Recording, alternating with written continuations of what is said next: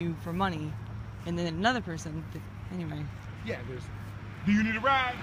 And there's, do you need a ride? And it's not the people you would expect. The other day, I was on the way to the gym, and like,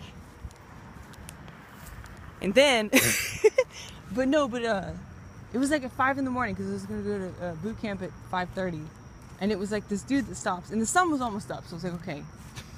I mean, it's not as if I wouldn't keep walking if the sun wasn't up, but he stops and he goes, looking good, but it was like this dad that looked like his, I don't know, like a church leader or something for some reason. like he had sons in fraternities, and he's like, looking good. And I was like, thanks. And then I shouldn't have said that, because then he turned around and followed me for 2 blocks. And then he was like, hey, do you need a ride? He was probably like, wow, this is my one chance in life to be cool.